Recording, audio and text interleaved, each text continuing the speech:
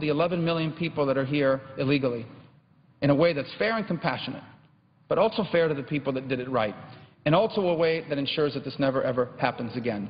And I hope when we come back here in a few days, we will begin to work on that together for the good of our country and the future of our great nation. With that, I suggest the absence of a quorum. The clerk will call the roll. Mr. Alexander.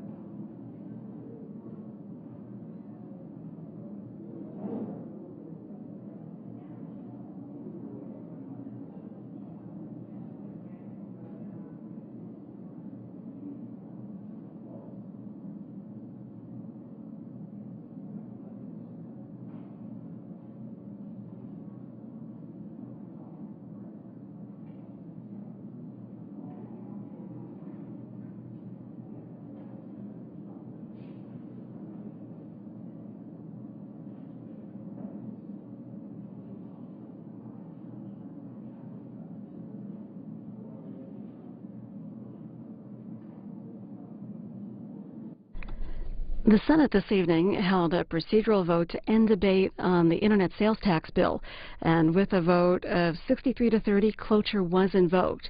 So a vote on final passage of that bill will happen on Monday, May 6th at 5 p.m. Eastern, after a week-long break. The chamber held that vote after Democrats, including Majority Whip Dick Durbin, said that they were in the midst of a filibuster in the Senate on the measure.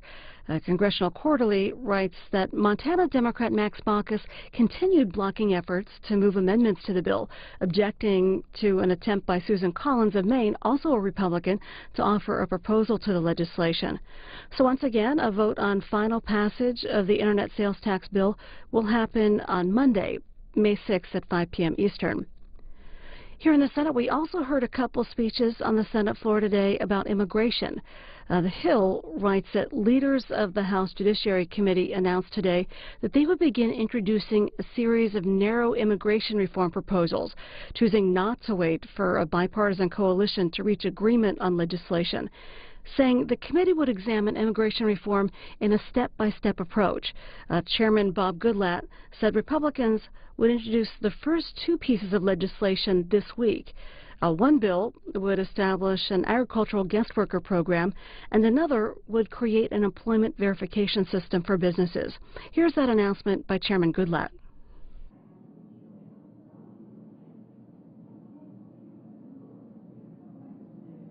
All right, I think we've got an arrival.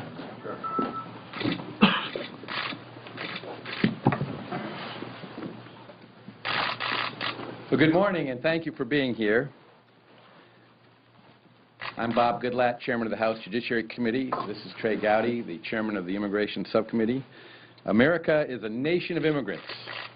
Everyone among us can go back a few generations or several generations to find relatives of our own who came to America to search for a better life for themselves and their families. We're also a nation of laws. It is important that any immigration reform bill honor both our history as a nation of immigrants and our respect for the rule of law. Unfortunately, our immigration system today is broken. Past legislative efforts have failed, and today we have 11 million people living in the shadows. This issue is not about abstract statistics and concepts, but rather about real people with real problems trying to provide a better life for their families. While we all agree we need to fix our immigration laws, there are many ideas about how to get to a solution. Regardless of one's position on the larger debate, the way forward is for Congress to pass immigration reform through regular order. In addition, we need to take a closer look at immigration reform in order to avoid making the same mistakes of the past again in the future. By now, we are all aware of the failures of the 1986 immigration overhaul. While politicians assured the American people that it would fix our immigration system, promising tougher enforcement in exchange for the legalization of roughly 3 million people, it has created more problems than it fixed. The American people want to know how Congress plans to avoid this similar outcome in the current debate surrounding immigration reform. The House Judiciary Committee intends to examine immigration reform in a step-by-step approach. We welcome the ideas of all the members of the House. We have been reaching out to those members with briefings and educational meeting sessions. I think now close to 100 House Republicans have participated in those briefings where we take them through what legal immigration is, what the law is, what the challenges are with regard to enforcement of our immigration laws, and we take them through a discussion of the different ways to address the needs of the country as a whole and the fact that we have 11 million or more people who are unlawfully present in the country. We are at this point in the process not drawing any conclusions about the best solutions to move forward. We are very interested in what the Senate Gang of 8 has written and are watching the Senate process closely. And while we have many concerns about aspects of the Senate bills, at this point we believe that the appropriate thing to do is for the House to begin this process. And so starting this week, we will be introducing individual pieces of the overall immigration puzzle. We are also very interested in what the House Gang of 8 produces. They have been working on this process for a long, long time, and we are very hopeful that they can reach a bipartisan agreement on what will be done to address these three major aspects of immigration reform: legal immigration reform, enforcement, and what to do about the legal status of the 11 million or more people who are not here lawfully. Once we see what the House group produces, we will also be focusing in the committee on that, and we'll be looking at how the individual bills that we're going to start introducing this week, and we will have a number of other individual bills as we move forward in the coming weeks, how those work with what the Gang of 8 produces, and see what the will of the House Judiciary Committee is. And we look forward to this process, but we are going to take a positive, affirmative action at addressing a broken immigration system in this country. It is in bad need of reform, and the committee intends to examine all of the various aspects of that. This process can be long, but it allows every representative and senator to have their constituents' voices heard. And by taking a fine-tooth comb through each of the individual issues within the larger immigration debate, it will help us get a better bill that will benefit Americans and provide a workable immigration system. Members of the House Judiciary Committee will soon introduce a series of standalone bills that tackle various issues within our immigration system. One that creates a new temporary agriculture guest worker program, another requiring all U.S. employers to use E-Verify will be introduced this week, and we will follow with a number of other issues in coming weeks. Following regular order, the House Judiciary Committee plans to hold legislative hearings on these bills soon so that members can ask questions of the legislation and look for ways to improve them. I want to especially emphasize that that is what we have decided and agreed to do at this point. We have made no decisions about how to proceed forward in terms of a legislative markup, whether it would pertain to individual bills or whether it would pertain to a larger bill. But at this point in time, we think we can help move the process forward by beginning to examine the legislative details of various ideas that members have brought forward. And it's important to note that this is only the beginning of the process, and we welcome comments from all interested parties. Other bills will be introduced soon, and we will have hearings on the legislative language on those, again, to allow members to carefully vet them. Immigration reform is not an easy task, but a solution is not out of reach. We must make sure we get immigration reform right this time so that we don't have the same problems in the future that we've had with past immigration reform bills, like the one passed in 1986, or immigration reform efforts like the one that failed in the Senate in 2007 because it was driven from the top down and not brought from the grassroots. The House of Representatives is the people's house.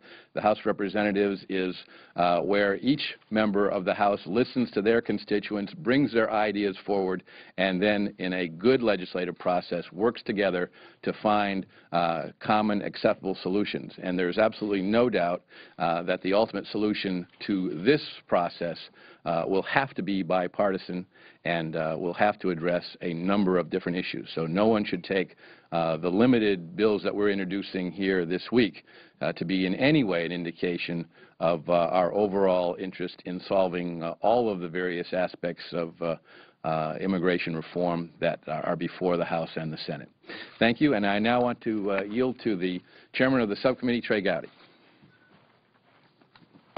Thank you, Mr. Chairman. I am not going to belabor the points made by Chairman Goodlatte, except to say this: the result and the process, to me at least, are inextricably intertwined.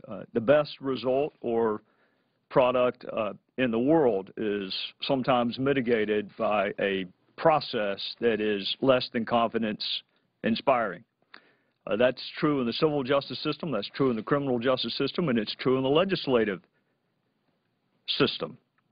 Even ideas that enjoy broad support need to be examined in the public square.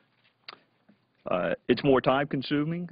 It can be argued that it is more fraught with peril, but for those of us that are interested in a remedy that will sustain us for a lifetime, I'm convinced that the extra time spent examining all aspects and subjecting them to cross-examination, if you will be well worth it. So with that, Mr. Chairman, thank you for letting me be a small part of this process, and I would yield back to the gentleman from Virginia. Thank you. I'll be happy to take questions from members of the media. Chairman Goodlatte, do you anticipate having any legislation that would involve some form of legalization? We are not to that point yet, but obviously if we talk about addressing the three aspects of immigration, you have to get to that point. So we are looking with interest to see what the Senate is doing with that. We're interested in what House members who are negotiating in a bipartisan fashion do with that. We have some of our own ideas about that as well. but we are in no way able to tell you how that will unfold at this point. Yes, sir. I think you said that no decisions were made on timing for markup.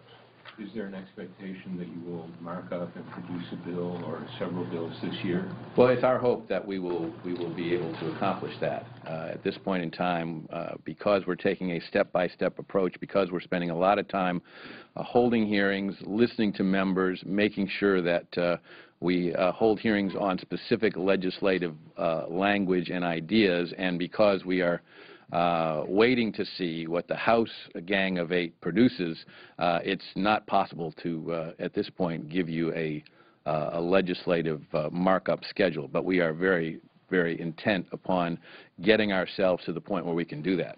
On that point of timing, a member of your committee who's in the House group, Raul Labrador, has said that if it doesn't get done this year, it's not going to happen. You know, you're emphasizing the need to sort of go slow and do it right rather than do it fast. But do you agree with that assessment? I mean, is it this year or not at all? Well, let me just say that election years are more difficult than non-election years, but I'll also say that it is far more important that we get this right this time. The American people expect the Congress to get it right, than that we live by any particular timetable. So I'm going to be very cautious about setting any kind of arbitrary limits on when this has to get done. Yes, ma'am. If the group of eight comes up with legislation, the understanding is that they're actually working on legislation, is your committee committed to marking up that legislation? We have been speaking with members of the Gang of Eight for quite some time now, and I have, in every instance, encouraged them with their work. What they can agree upon in a bipartisan fashion will be very helpful and very informative, but again, no decision has been made regarding how we would proceed with that legislation or with the individual pieces of legislation which members of the committee will be introducing over the next few weeks. Yes, sir. How many pieces of legislation do you expect? Can you give us a number? There'll be several, but we 10, 15? We don't know yet, but several. You mentioned inclusion of an ag guest worker program. Senator Grassley this week brought up the point that 10 years after the '86 law, only a small percentage of those coming into the country legally under the ag worker program stayed in agriculture. Many of them went to other more lucrative jobs. Do you expect to offer any specific controls to limit that problem? And also, separately, the U.S. territories, there are ideas to cover them in the Senate, particularly the Northern Marianas. Do you see inclusion of a more permanent status for long-term guest workers? Well, first let me say that the legislation we're introducing is for the purpose of getting input, getting ideas, getting responses to it. We do not view anything that we're introducing as a final product. It is a work in progress, and each one of these will be considered and viewed that way. We'll be informed, for example, by what the bipartisan negotiators do in the House. We will be looking with interest to see what is done in the Senate. But I will also say that the agricultural worker programs that followed the 1986 Act did not work.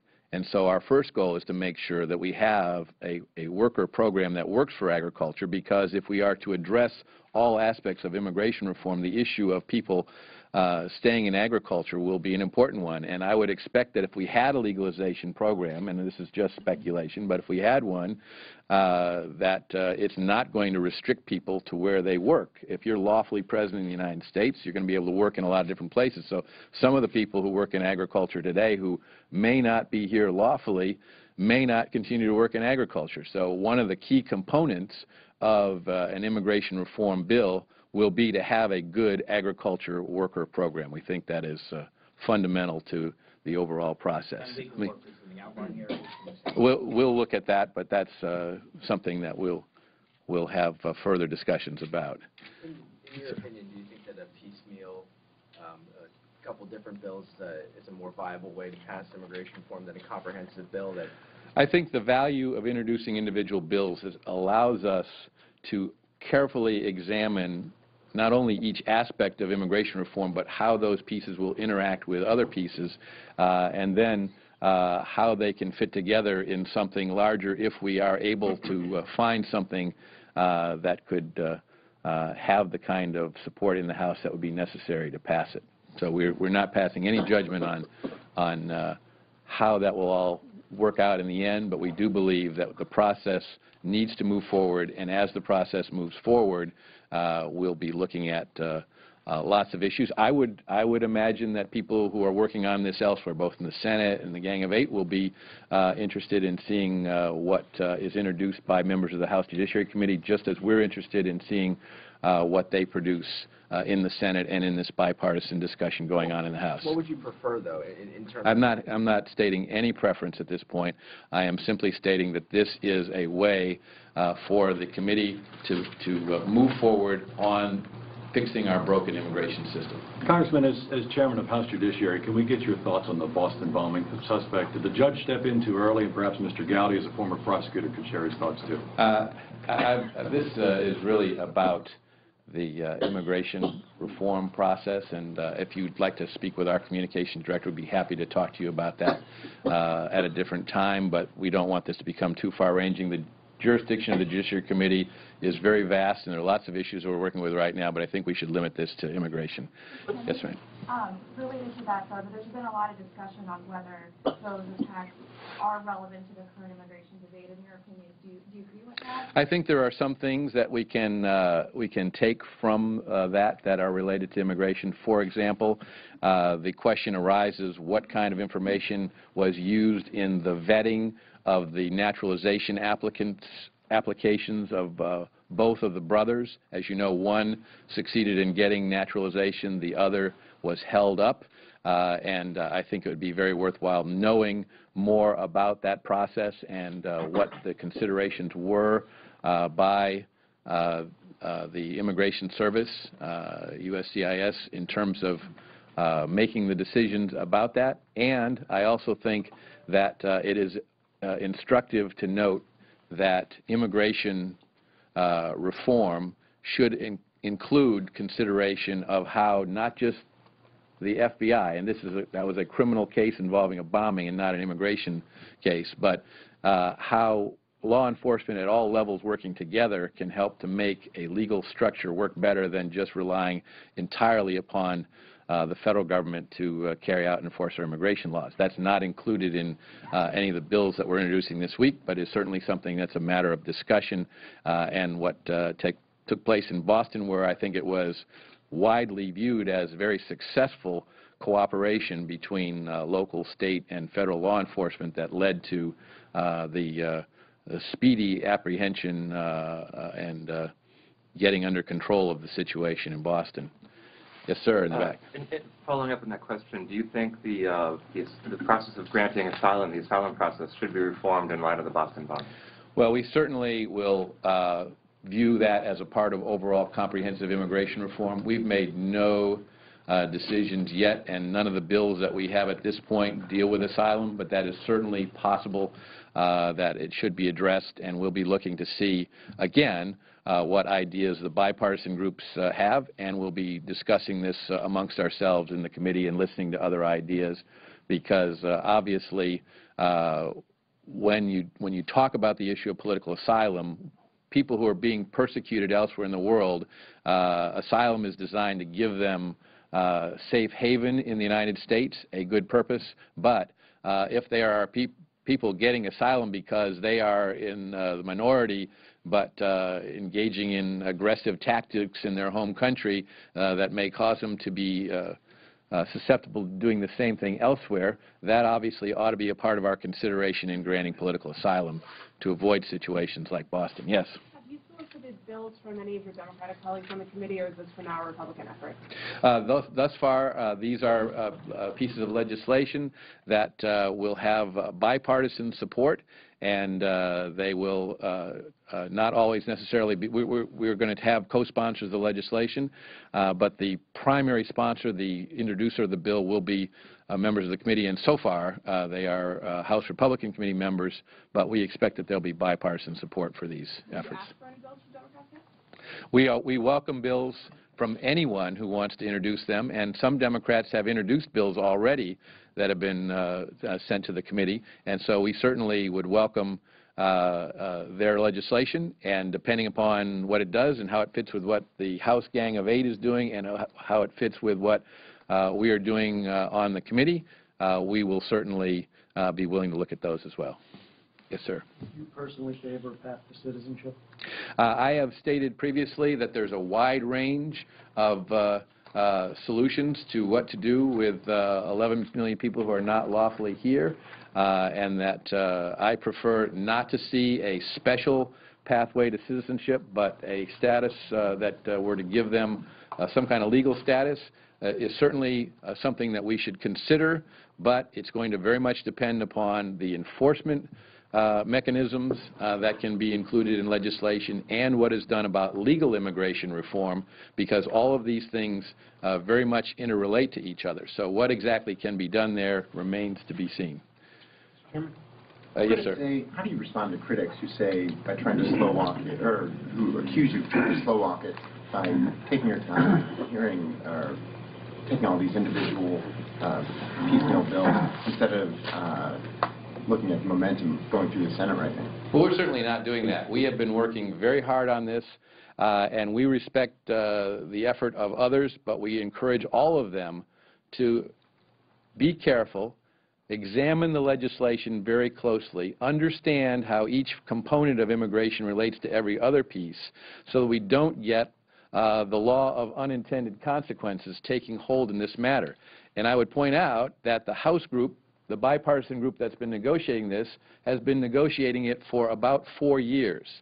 So we want to see a product from that group, but we recognize, and I'm sure they recognize, how difficult it is to work on this issue, and therefore making sure that we take our time is an important part of this process. As I said before, it is not whether you do it fast or slow, it is that you get it right that's most important. And I think that's going to be the hallmark of the work that we do on this legislation. Mr. Chairman, David? can you talk a little bit more about the education sessions that you've done, sort of how those have gone? I just know you said that you've done them with about 100 members. You see those continuing forward. And for Chairman Gowdy, could you just talk about being from South Carolina? It's a state that's got a lot of attention in regard to immigration reform. Obviously, with your... Tap me on the shoulder if you want to answer those other questions, but you go ahead. Well, with respect to the listening sessions, Chairman Goodlatte and Kevin McCarthy have done a fantastic job, along with members of the staff from House Judiciary. They've been very interactive, very well attended, every bit as well attended as Paul's listening sessions with respect to the budget and the debt deal of 2011. So I think that's been wonderful. You know, South Carolina, obviously Senator Graham has been on the tip of the spear, so to speak, on the Senate side. And Mick Mulvaney has recently become more engaged on immigration. I represent a district with less than 2% Latino voters. So this is not a political exercise to me, which is why I appreciate so much the approach the chairman has taken. I would like a remedy that sustains us for the remainder of my lifetime. So I am much more interested in the process being one that is confidence-inspiring than a political remedy, and that's what my constituents want. I did go to Jeff Denham's district a couple of weeks ago, which is very different from South Carolina, and I'm looking to travel more. If my colleagues want someone who talks slow to come to their districts and have town halls with them, I'm happy to do that too. It's good for me to see that the rest of the country does not necessarily mirror the 4th Congressional District in South Carolina, but surprisingly, the thread that weaves through all of these districts is a desire to make sure this is the last time we have this conversation as a country. And let me add to that with regard to your question. This process, education process, is a very, very important part of getting this done right, because we have to have buy-in from members of Congress to understand the nature of the problem in the first place, and then the various ideas to solve it. And most members of Congress do not have a tremendous background in immigration law. We're fortunate on the committee to have 3 members who have practiced immigration law prior to coming to Congress, myself, Zoe Lofgren, and Raul Labrador, but that's not true of the overwhelming majority of members of the House on both sides of the aisle, and as a result of that, these educational sessions, I think, are very important. As we noted, we're up around or close to 100 who participated, but that still leaves about 130 who haven't. So it takes time to get members to put this on their schedule, to know how important it is, and I think our function in moving legislation into the committee so that we can look at it and hold legislative hearings on it, which we are now beginning that process of, will be a wake-up call to those who haven't come to say, hey, you better come down and start looking seriously about what we're doing on immigration, because we do have a broken immigration system, and the House does intend to play its leading role in making sure that this is addressed. Someone who hasn't asked a question for you. Yes, sir. Yeah, you have a lot of members of your caucus, conservatives, who say that anything that doesn't start with border security is going nowhere. What do you say then? Why not take that up first? Well, first of all, I think that when you look at, for example, the Senate bill, one of the things that we have to consider in the House is, are we going to be able to assure those members and a great number of the American people that the border security component, which, by the way, is being worked on by Chairman McCall and the Homeland Security Committee, because we have an interest in that, but that's primarily their jurisdiction, and the interior enforcement issues. E-Verify is a component of that, but there are other interior enforcement issues which we think will be addressed in legislation that will be introduced into the committee in the not-too-distant future, are very, very important. And I think that any discussion about what happens with the legal status of people has to look at, are those things going to happen? Let me just give you one example. For 18 years now, we've been waiting for the Immigration Service to produce an entry-exit system so that people will know when people enter the country legally, and by the way, 35 to 40% of the people who are not lawfully present in the country today entered legally under business visas, visitors visas, student visas, visa waivers, and simply overstayed the time they were allowed to be present in the country. That type of enforcement mechanism and the promise of it has got to be more than just a promise in this legislation. So looking at it from the standpoint of how can we assure folks that these things will be in place before we start giving legal status to people is a part of this discussion. But it does not have to be all in one separate bill and then come back and revisit the other later. It can all be looked at in one piece of legislation or in several pieces of legislation, as we've pointed out ad infinitum this morning. We'll take a few more questions. Yes, sir. Two quick follow-ups for both of you. On your listening or educational sessions, are you bringing in any outsiders? And if so, who might they be to educate you? And then, Congressman Gowdy, you say you would like to go across the country. Do you have anything currently scheduled, or are there areas specifically that you'd like to visit to sort of help better understand the situation? I'll let Trey take that one first, since I'm hogging the microphone. Well, the last time I went to a party I wasn't invited to, I did not have a good time. So I am waiting until my colleagues invite me, but I have made it clear. In fact, I've invited Raul, who I have tremendous respect for, and he is a personal friend. I've invited him to come to South Carolina. I want my constituents to hear his perspective. I will go anywhere I'm invited, keeping in mind my first preference is to be in South Carolina with my family, but if it can be worked out, if I'll go to across the country, the Denham's District, I'll go certainly to places closer.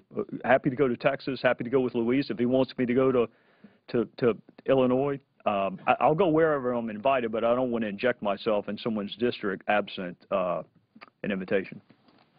And ditto to that, and also with regard to your first question, we at this point have not had outside guests come to attend those sessions, but we have not precluded the possibility of doing that moving forward. Right now we have a rather intense education in a very complex subject that takes quite a bit of time and then allows an even greater amount of time for members to interject, ask questions, make comments. That's really what we're trying to stimulate there.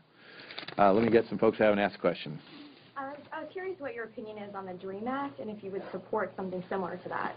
Well, as we look at the overall issue of immigration reform and as we look at the status of people who are not lawfully present in the country, it should be obvious to most that people who were brought here by their parents are in a different status, and I think probably in a different status in the eyes of a great many American people than people who willfully violated the immigration laws either in crossing the border or entering the country legally and then overstaying their visa. But it raises a good point that you don't have to consider the 11 million as one body of people. Obviously, people who have committed crimes are not going to be covered by any legalization program. And so you have a number of different categories of people that could be looked at for different treatment, but no decisions have been made about how to do that at this point. We'll take these two and then we'll call it quits. Yes, sir. If there is ultimately some legal status program for those who are already here, how important to you is the issue of payment of back taxes by these people? Well, it's going to, first of all, it's the cost of doing immigration reform is going to obviously be something that not just the committee but the entire Congress will have to look at closely. And one of the things that you can look at is what would be required of people who gain a legal status in order to help address the fact that there are lots of government programs, lots of costs to it, but also perhaps there can be some help in meeting those costs. Again, no decisions have been made about that at this point. Yes, sir. I just wondered if you could comment on the proposal in the Senate bill to have the new W visa program and the new agency that would determine numbers of low-skilled labor coming in. We are looking at that. Again, as you'll see, because we're going to be introducing an agricultural guest worker bill this week, you will see that there is an interest in addressing the issues that arise when you have certain sectors of our economy that have shortfalls of workers, and we want to make sure that that works both for U.S. citizens who want to work in those areas and for the employers who have shortages of workers so they can meet them. But beyond the agricultural work, no additional decisions have been made. We will be looking closely at what the Senate bill includes. And with that, we're going to thank you all. This is Catherine Rexroad, the Communications Director of the committee. Some of you may know her, and those of you who didn't get to ask a question or have a follow-up question, see Catherine, and we'll try to accommodate your interests. Thank you all for coming out today.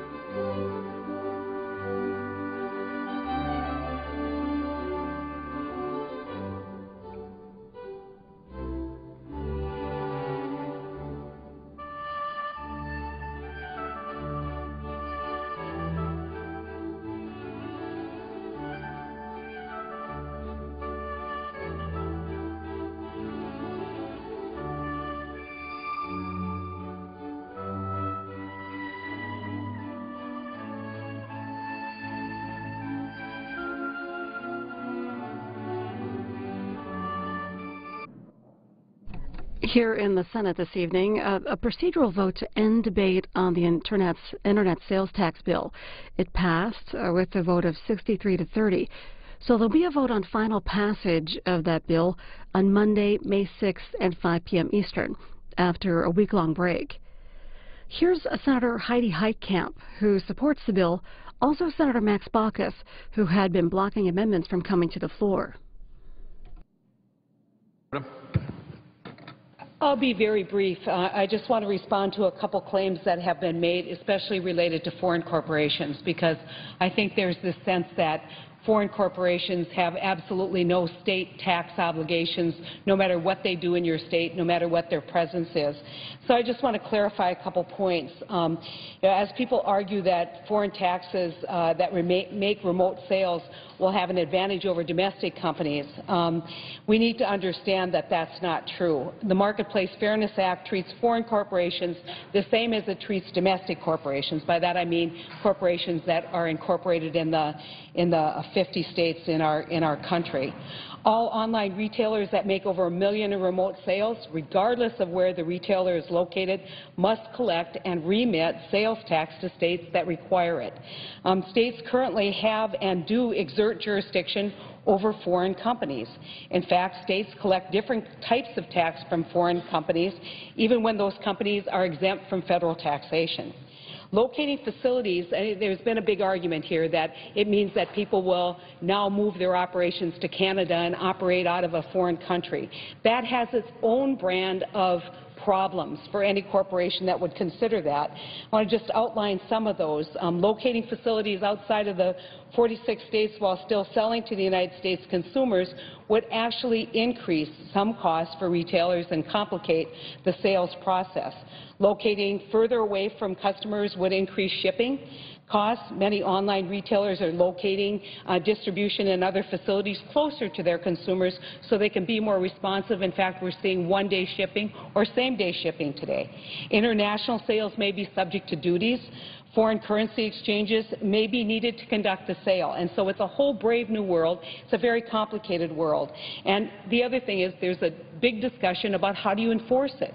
Well, states can currently request information from Customs and Border Protection about international shipments into their states so they know what products are coming in and where they come from. I just want to take a moment to kind of explain, as you've heard in this discussion on the floor, that I, in fact, was the tax commissioner of the state of North Dakota that initiated the action in Quill. But that's not the extent of my experience. I also spent a great deal, in fact, 6 years of my life as tax commissioner collecting sales and use taxes. We frequently have people who move across the border into Canada, go up shopping, spend a weekend in Canada, come through. Their custom reports are filed. We typically would send a sales tax auditor up to review those custom reports and send use tax collection statements out as a result of that. And so that kind of compliance is already happening. States also have enforcement options available to them to ensure foreign corporation compliance is completed, including liens and other kinds of discussions. I want to just offer up a CRS report that said, finally, and it's on this issue, finally, some have noted that U.S.-based retailers may respond to expanded sales tax collection authority by shifting operations outside the United States to avoid collection burden. The cost of moving operations and increased shipping costs, however, would seem greater than any benefit conferred by avoiding the collection burden. Again, as you have heard over and over again, we've heard over and over about how expensive this is, yet we have vendors out there, in fact, eBay, that is charging no more than $15 a month to provide this service to businesses that they have. And at least you hear, well, that's all nice, fine and good, Senator Heitkamp, you know, I don't believe you that it actually happens. I requested some information from our current tax commissioner, current tax department in North Dakota, because I know a little bit about sales and use tax, and I know that we actually have